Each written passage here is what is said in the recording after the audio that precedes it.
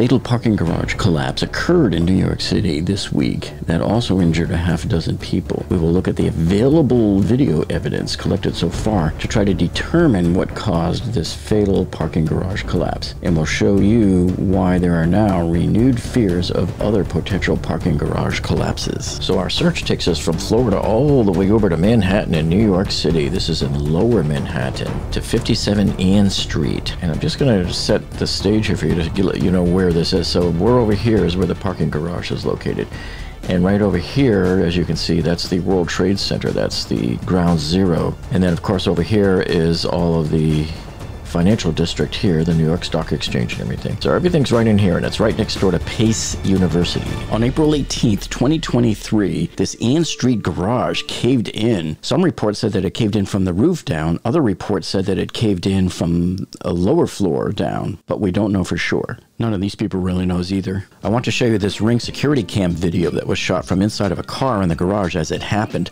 Now, this was likely one of those Ring stick-up cams that was inside somebody's vehicle, and this might have even been a police car.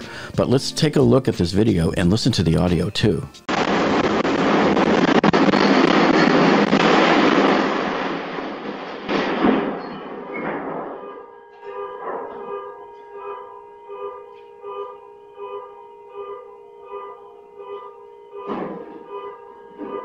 Now I want to take another look again at this Ring video here in slow motion, and here you can see it's starting to just now come down, and the lights in the foreground have already gone off, but that you can see that one fluorescent light still over there by the ramp is still going. Now the daylight is starting to creep in on both sides, both on the left and the right side of where everything is falling.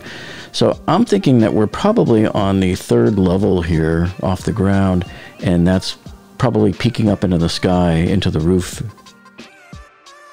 Now, they didn't tell us what floor that this happened on, but it looks to me like it might have been an upper floor, because if you look over here, see where these fluorescent lights are? This looks like it's a ramp going down to me. So this is likely going to be on the second or third floor, is my guess. And then if you look at some other observations, look how they have these cars just parked anywhere. Look at this double parked over here. They're crammed like sardines in a can just everywhere. Very little room to get through except just to drive a car right through the driveway here and down the ramp. So I'm wondering if overloading is going to play a key in this investigation here. All right, now check this out. This is the fire department's first usage of this new robot Dalmatian dog that they sent in to investigate because the building was too dangerous to send personnel inside. So here he is trying to climb in. Boom, oops. You can see right there he fell over. Dead dog. Okay, so there's 4 potential contributing root causes here to this New York City garage collapse. Contributing factor number 1 would be the age of the building.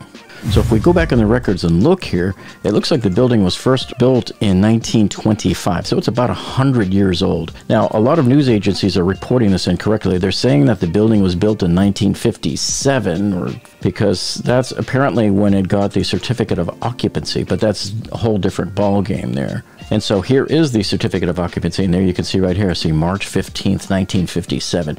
Now here's the interesting thing about it. This is a 5-story building. There is 1 floor underground in the cellar, and then there's a first, second, and third floor above ground, and then there's the roof floor that is above ground. So there's 4 levels above ground and 1 level underground. So the question is, did this parking garage in New York City just collapse due to old age? Was that a contributing factor, or were there other factors? And contributing factor number 2 to this New York City garage collapse would be the rating of this building. And is it rated to handle the amount of cars that were parked there? Was it overloaded with vehicles at the time of the collapse? Now, if you look here, it says that on every one of these floors, garage is for more than 5 each motor vehicles on each story. So that's kind of vague. It's not really saying, well, you have a maximum number of cars you can park there, or even a weight limit like you would see on the roads or bridges with a load limit sign, which of course nobody ever pays attention to. We really don't know back in that day, what was the average weight of a car and what was allowed or not allowed. And also, has this New York City parking garage been evaluated by a licensed structural engineer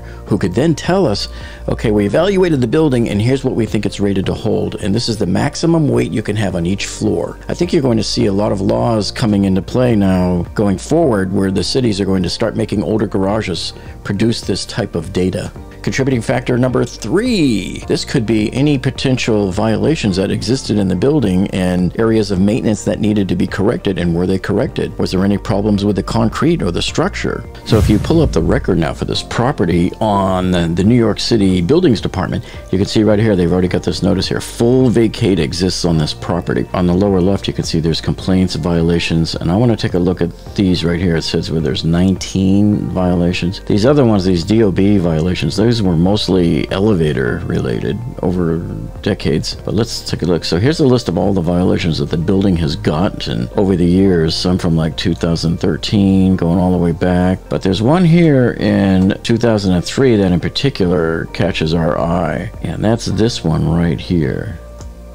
So when you pull up the violation here, and do you see this right up here on the upper right, it says violation open. This means they have not closed the violation in terms of, at least from what the city is saying online officially. And then down here you can see where it says amount paid. There was an $800 fine that was paid, but yet it looks like no work was done on it. But let's take a look here at what the violation was. And here it is right in the middle. Failure to maintain building hazardous noted at first floor ceiling slab. Cracks exist between, and I believe this is girders, and the girders and slab possibly is what they meant to say. Spalling concrete and missing concrete covering steel beams. Note defective concrete with exposed rear cracks. So this is interesting, because does this mean now that maybe it didn't cave in from the roof down? Maybe a column on the first floor, for example, might have just buckled or something like that.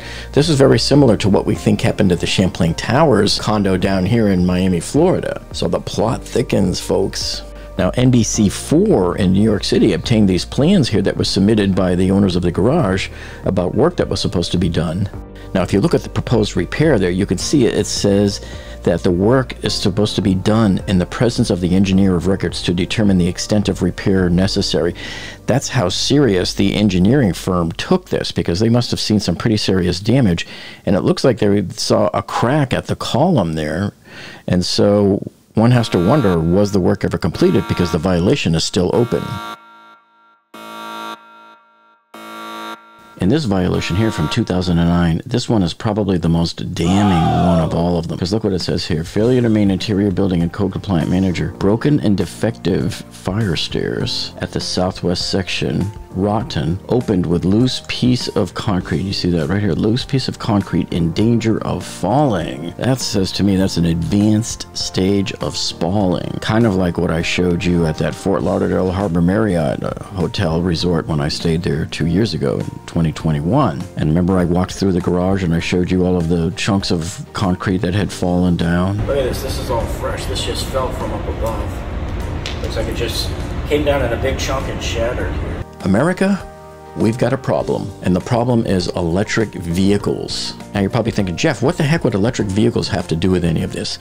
Well, there's a problem with electric vehicles in that they're very heavy. They're much heavier than their gasoline counterparts. In fact, the NTSB is already warning people about that right now. And this brings us to contributing factor number 4. Could there have been electric vehicles, or just so many SUVs, which are much heavier than vehicles used to be? Could that have been a contributing factor to help bring this down? Because now you're talking about a lot more weight with these new electric vehicles. Here's the warning the NTSB gave us a couple of months ago about this, and they said they were concerned about the increased risks of severe injury and death for all road users from heavier curb weights and increasing size, power, and performance of these vehicles. And this one's really unnerving too. So many of you are probably unaware of this, but to get these 300 or more miles range out of these electric cars, the batteries have to weigh thousands of pounds. And then here they gave some examples here. Look at this. The Ford's F-150 Lightning EV pickup is 2,000 to 3,000 pounds heavier than the same model's gas engine.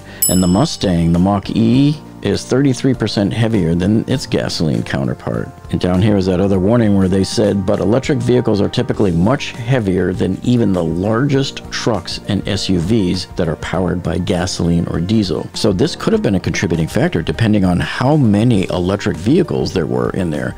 Those add a lot of weight. Okay, so my 4 contributing factors here for the demise of this parking garage in New York City are: number 1, the age of the building; number 2, the weight capacity possibility in any overloading there might have been. Number 3, any building code violations or building maintenance or bad maintenance. And number 4, the weight of any electric vehicles, SUVs, trucks, or just any of the heavier vehicles that would have been in there. What I want to do here is take a look at the Google Street View here. And here's your entrance into the garage, and there's the building. So you have your ground floor, the second floor, the third floor, and the rooftop parking. So there's 4 layers of above ground parking, and then a cellar supposedly. And I don't know how you would get in there unless you get to it from, and you're not allowed to park your car in there. They have to park it for you. That's why they have half a dozen employees there. And you ring a bell and they come out and bring your car up. And I believe they take it up. This is the elevator here on the left. If we zoom in, do we see anything? I mean, I can't tell if these are cracks up here or if they are wires. Now here's the fire escape, and I believe this was one of their violations several years back on it, which presumably they fixed it. But as we look up the building here, is there anything we see that grabs our attention? Any cracks or anything? And this is right here. You can see this little stair stepping on the bricks. I don't know how deep that runs or how bad that is. But if we take a look at it from this side over here, see, it looks like there's another crack right there on the windowsill. It's hard to see unless you're right at it in front of it. You really can't tell what's going on there. But other than that, I don't really see anything else that looks overtly out of place. I do see this though. Look at this. You see these bricks here? They look like they're bulging out a bit. I don't know if that's anything. That could just be from the parapet wall that's up there. Well, you can see no 2 collapses are the same. Each one has their own personality. So anyway, thank you so much for joining us today, folks, on this video, and we will see you on the next one.